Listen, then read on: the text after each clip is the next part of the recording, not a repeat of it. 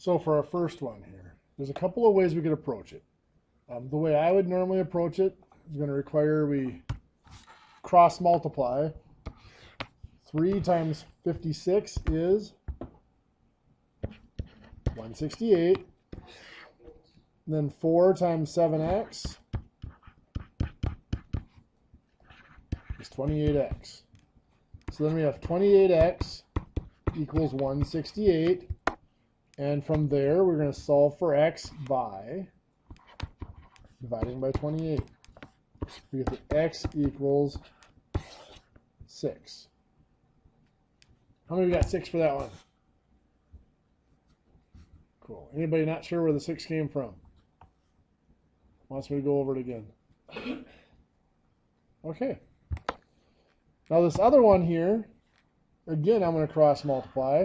2 times 72 is 144. Then going this way, I'm going to put the 16 first. It'll be 16 times x plus 7. So that 16 times x plus 7 has to equal 144. We're going to have to distribute through the parentheses. 16 times x is 16x. 16 times 7, positive 112. And now it's just solving the equation. We're going to subtract 112 and get that 16x equals 32. And then divide by 16. X equals 2. How many had x equals 2 on that one? Good deal. Anybody not sure where either of those, how either of those worked and want me to go over another example or two of those? Be brave, now's the time to ask. One more? Sure. Each type, or is there? Okay. Now, before I do that, I will show you this, by the way. There is a shortcut to this that we could have done. You could have done 2 times 72 is 144, divided by 16 is 9. Then it's x plus 7 equals 9. And you have to solve for x by subtracting 7. Get s equals 2.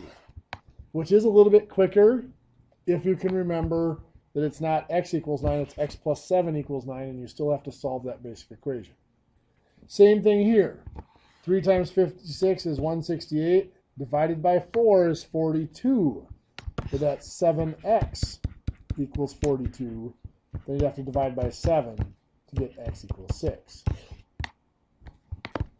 So let's do another example of each of those.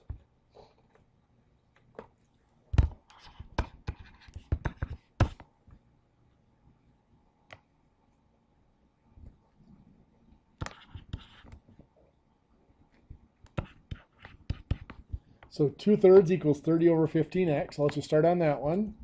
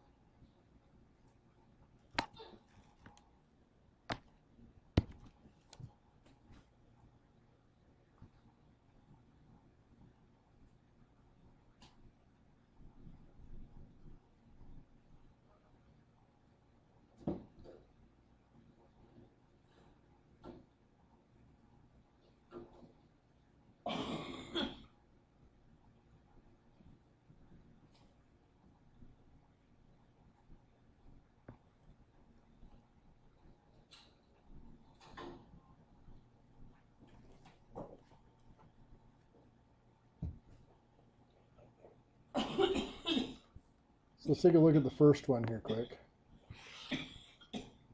3 times 30 is 90. 2 times 15x is 30x. Now, before I do anything more, does everybody see where these numbers are coming from? How we're doing cross products? Okay.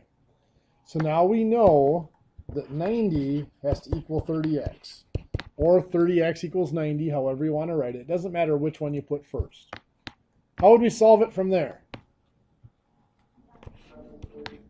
Perfect. Divide by 30. So 3 equals x.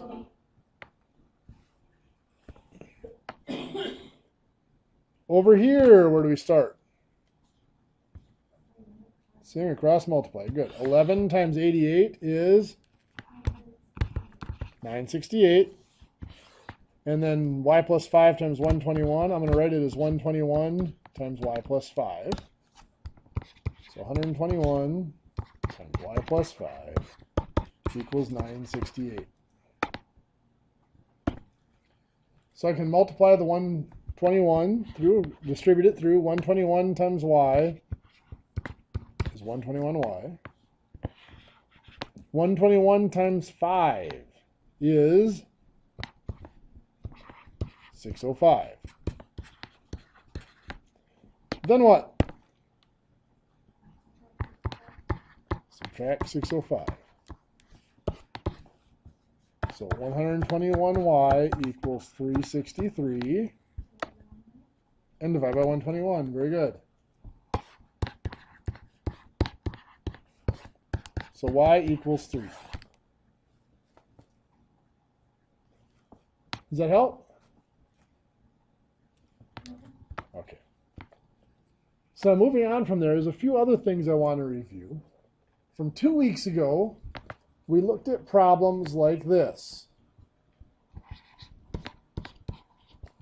And you were given the command to reduce. How did we reduce that? Well, both 9 and 15 can be divided by 3. Good, so we get 3/5. Or we might have had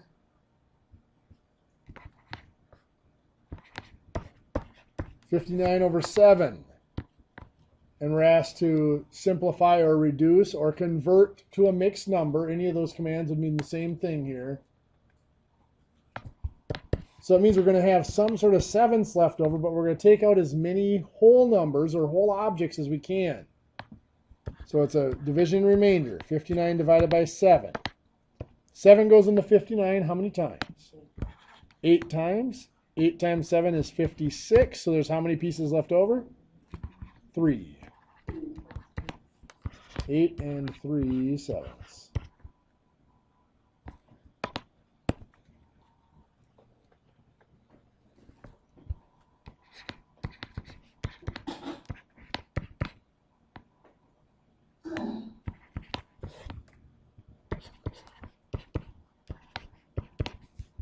So we run into something like this now.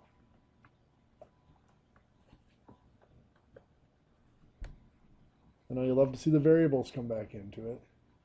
We start out by separating the numbers.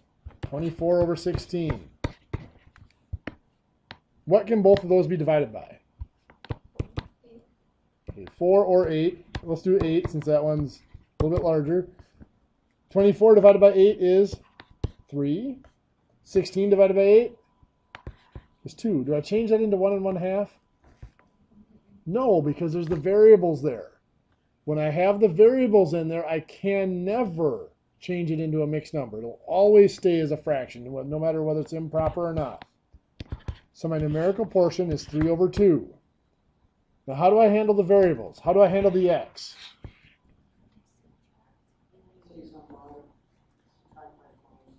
Okay, there's the two things I have to do.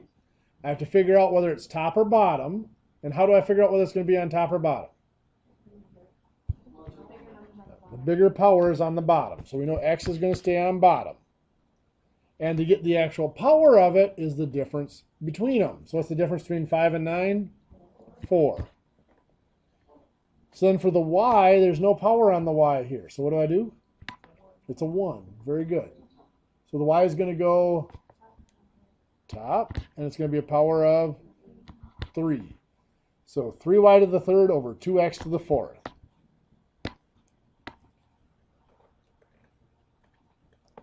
I want you guys to reduce this one then on your own.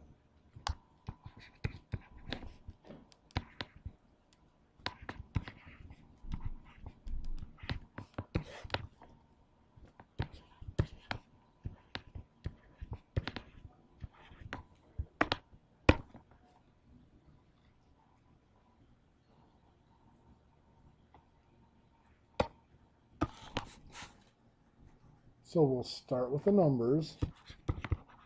75 and 60 can both be reduced by 5 as a start.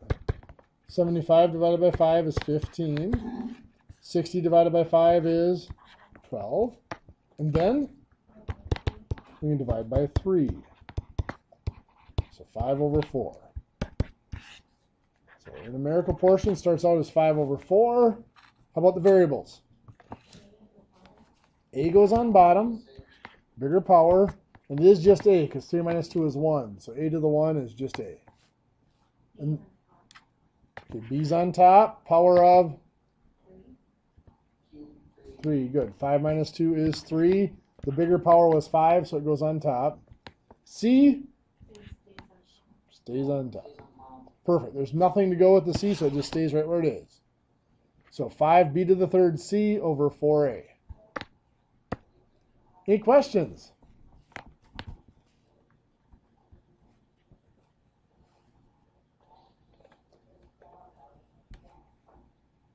Okay, so another concept that we went over. Oops, is that in the room there, or is that coming from outside?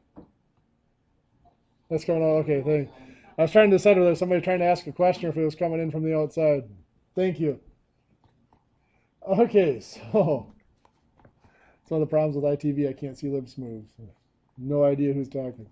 So anyway, another thing we want to review, another thing we've gone over that we need to be able to do is, we talked about greatest common factors and least common multiples when we were factoring before. LCM, or least common multiple,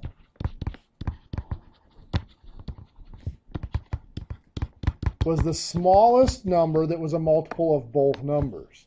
If I have 6 and 8, their multiples are the numbers that I get from multiplying them by 1, and then 2, and then 3. So 6 times 1 is 6, 6 times 2 is 12, 6 times 3 is 18, 6 times 4 is 24, 6 times 5 is 30, 6 times 6 is 36. A little dyslexic tonight. 36, 42, 48, 54, and I can keep going. Those are all multiples of 6. For 8, well, 8 times 1 is 8, 8 times 2 is 16, 8 times 3 is 24, 8 times 4 is 32, 8 times 5 is 40, 8 times 6 is 48, and those are all multiples of 8. Well, we can see they have multiples in common. Any number, any whole number, if we keep listing multiples, any two of them will eventually have multiples in common. In fact, an infinite number of multiples in common. So normally we ask for the least one, the smallest one. So in this case, the smallest one that's in common between 6 and 8 is 24. We had a method using our factoring of finding that least common multiple. 6 factored to 2 times 3. 8 factored to 2 times 2 times 2. Now we could either look at it, one way we could look at it, or one way we did look at it, I should say, is they have a 2 in common, but this one has a 3. This one does not. So we need to put a factor of 3 in that one. This one has 2 more 2's that the top one does not. So we need 2 more 2's put in there. So 2 times 3 times 2 times 2 is 24. 2 times 2 times 2 times 3 is 24. So we get that least common multiple of 24. Now another way we could have done this, that I think is a little easier, is we could have listed this out using the power method, the exponent method. Instead of 2 times 2 times 2, we could list that as 2 to the third power. Then our least common multiple is going to contain all the factors. There's 2's and there's 3's. Then the power on each factor is just the larger of the powers between them. This is really 2 to the 1, this is 2 to the third, so this is going to be 2 to the third. Well, this is just 3 or 3 to the 1, and there is no 3 in this one, so just 3 or 3 to the 1. And that is our common multiple. 2 to the third is 8 times 3 is 24. So if we had one a bit more complex, like 12 and 45. First of all, just to give you a little practice, I'm going to pause for a second. I'm going to let you guys factor 12 and 45. So the factors of 12 are, anybody? 2 squared times 3, or 2 times 2 times 3. Good. 45? 3 squared times 5. Good. Or 3 times 3 times 5. So now let's list all the factors. What numbers are factors of either the 12 or the 45? There's 2's, there's 3's, and there are 5's. What's the largest power on the 2? Squared. Largest power on the 3. 3 to the 1, but we have 3 squared. So squared. And the 5? Well, it's just 5, or 5 to the 1. So 2 squared is 4. 3 squared is 9. Times 5 still, so 4 times 9 is 36. Times 5. 180 is the least common multiple of 12 and 45.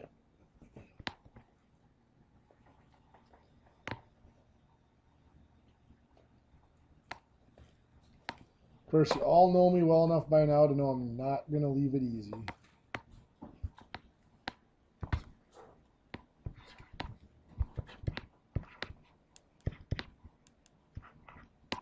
So I have 12 x squared y to the 5th and 18 x to the 3rd y squared. Finding the least common multiple, I am going to ignore the variables for now. And I'm going to factor the 12 and the 18. If I factored 12, I'm going to get 2 times 2 times 3. So 2 squared times 3. Is there anybody who's not getting the factoring to work out right now? Anybody wants to see me do the factor tree? Okay, so 18 is 2 times 3 times 3, or 2 times 3 squared. Now my factors, then this is x squared and y to the 5th. Since I'm using the exponents or the powers, I don't need to do anything with the variables. They are factors already. So this is x to the 3rd and y squared. So what do I have for factors? Well, they all have 2's, 3's, x's, and y's. What's the highest power that appears on a 2? 2 squared. Highest power that appears on a 3? 3 squared. On an x, the 3rd. And a y, the 5th. So 2 squared is 4. 3 squared is 9. I'm going to combine those to get 36. 4 times 9 is 36. X to the 3rd, y to the 5th. Adding the variables when I'm finding a least common multiple changes nothing. 36 is the least common multiple of the two numbers. And then for the variables, I just took the highest power of each variable, x to the third, y to the fifth.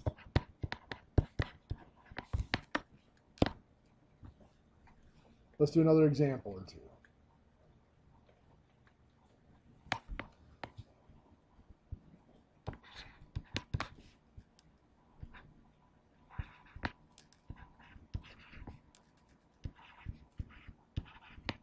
So 24, a5, b squared, c3.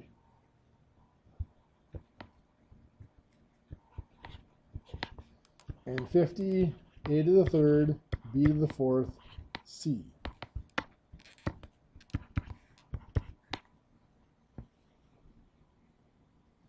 If I did the factor tree for 24, I'll get 2 times 2 times 2 times 3. So 2 to the third power times 3. If I did the factor tree for 50, I'm going to get 2 times 5 times 5. Or 2 times 5 to the second power. I don't even need to put the variables out here. I can get the variables right out of here when I need them. So for the numbers, what numbers do I have as factors here? 2, 3, and 5. What's the power that's going to have to go on the 2? 3, because 2 to the third is the larger power. How about on the 3? 1, or just 3. There's no power there, because it was just 3 to the 1, or 3. And 5? 2, 5 squared. So now we have 2 to the third power is 8. That's still just a 3. 5 to the second power, or 5 squared, is 25. If we multiply those all up, it is 600. 8 times 3 is 24, times 25 is 600. So that means we have 600 is our number for the variables. A to the fifth, B to the fourth is the larger power, and C to the third. Any questions? Let's have you try one.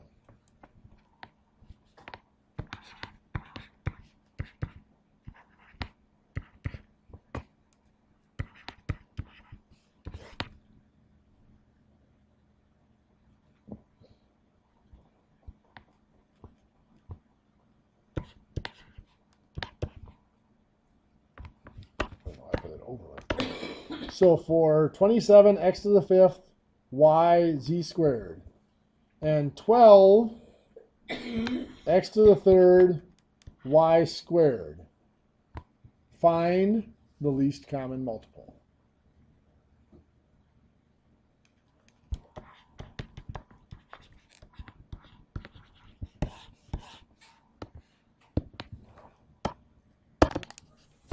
Okay. 27 factors to be what? 3 to the third power. Good. 12? 2 squared times 3. Very good. So for the numbers, we have 2's and 3's, obviously. 2 to the power of 2. 3 to the power of 3. So 2 squared is 4. 3 to the third? 27. Multiplies to make 108. So 108, x to the fifth, y squared, and z squared. Any questions? Just want to do one more? Yes? Okay. Why not? I like that attitude. What the heck, right?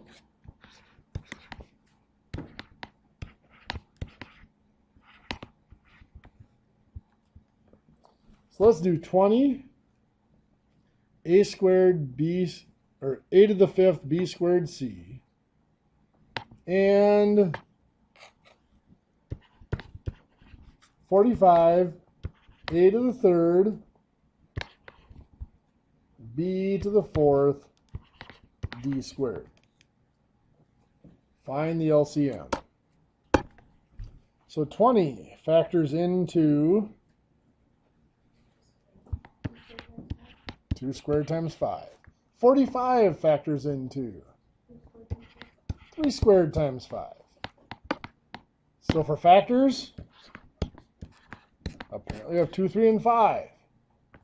2 to the power of 2, 3 to the power of 2, and 5 to the power of 1, or just 5. So 2 squared is 4. 3 squared, 9, and 5 is just 5. That'll multiply up to be 180. So 180,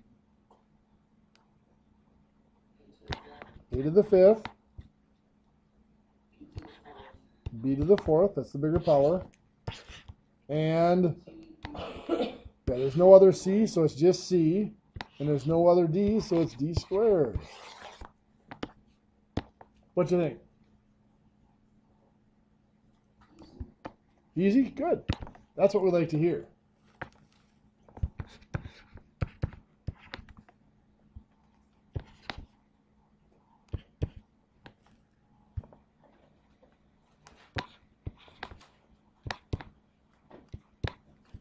Let's find the LCM between 3 numbers now.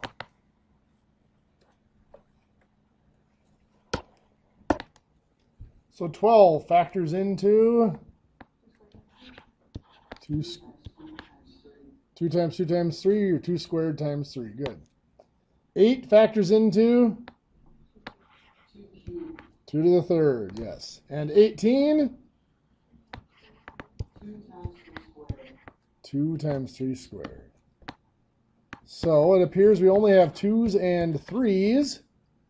2 will be to the third, 3 to the second. You see, it's the same process. It's just now we have to look between 3 numbers to find the largest power. So 2 to the third is 8. 3 squared, 9. 8 times 9, 72. So the number is 72. We only have one variable, which is x, which is going to be to the fourth. Wonderful. Now you might be wondering, why am I spending 25 minutes going over least common multiples? Well, because the next step is to start looking at things like this.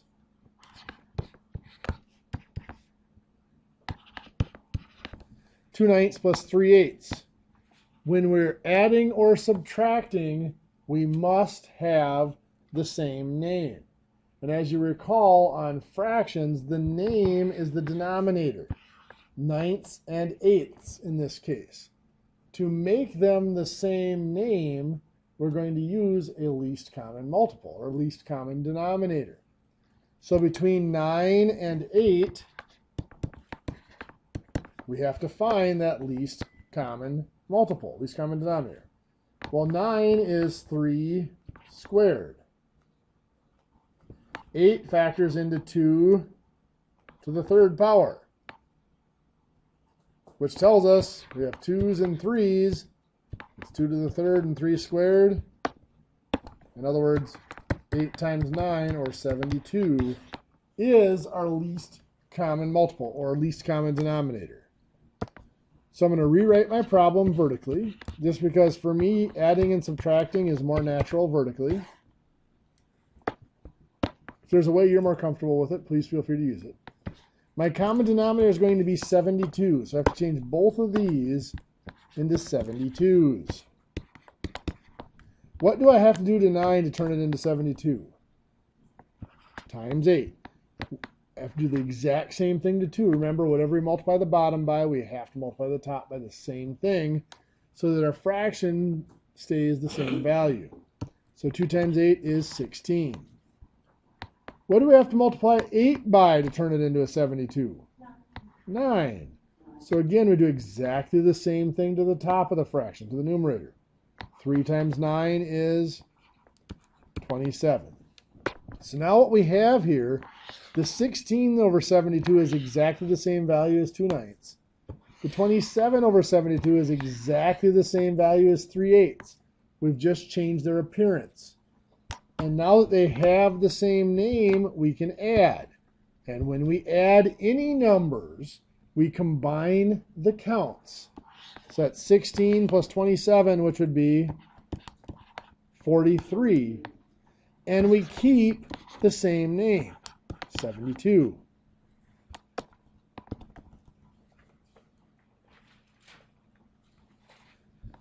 So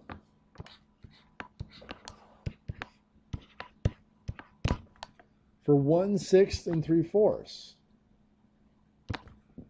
I'm going to rewrite it vertically.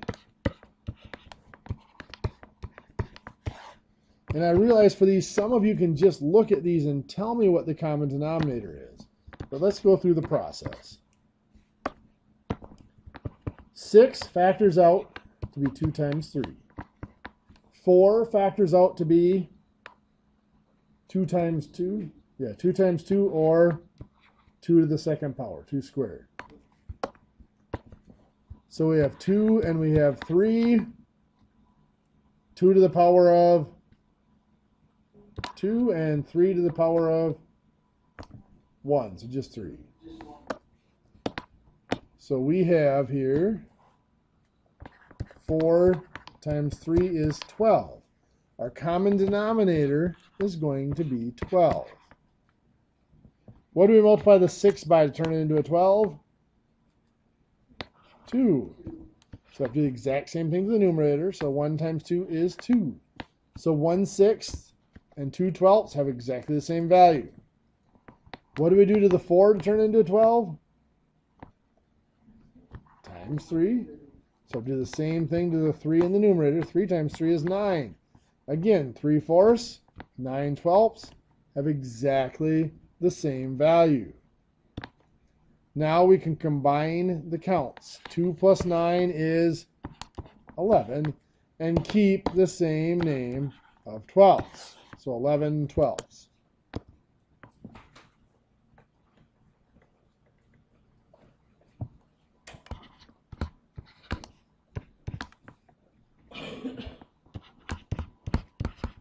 I want you to try to add those two in your notes quick. So if we're going to go through the whole process, and like I said, many of you can look at 8 and 12 and either just know or you can figure out in your head what the common denominator is.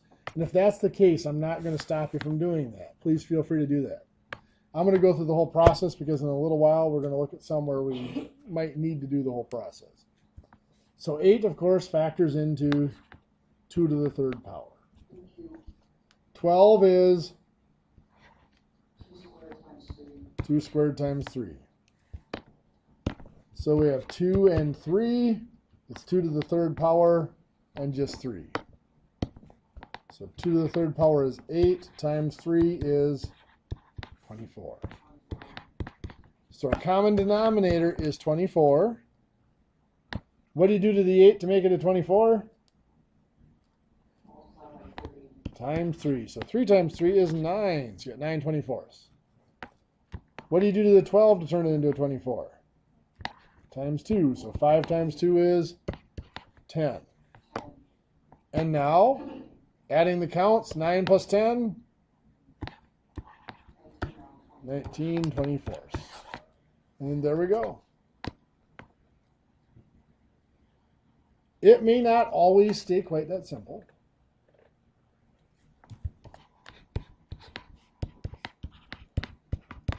We can run into 5/6 plus 3/4. And at first glance, it appears to be just fine.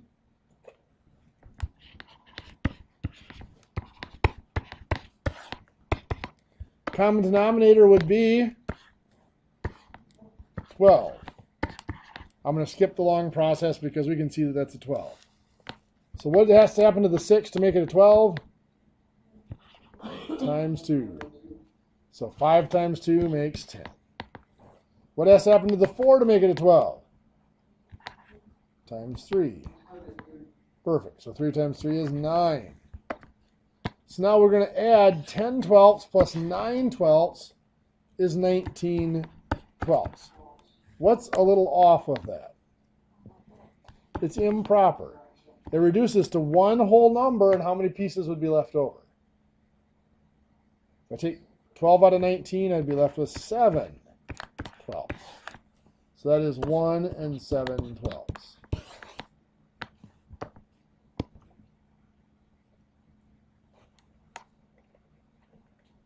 So I'm going to have you guys try this one.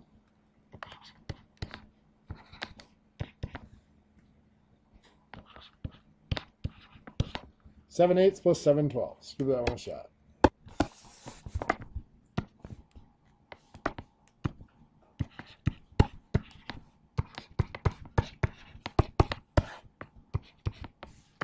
What's the common denominator going to be?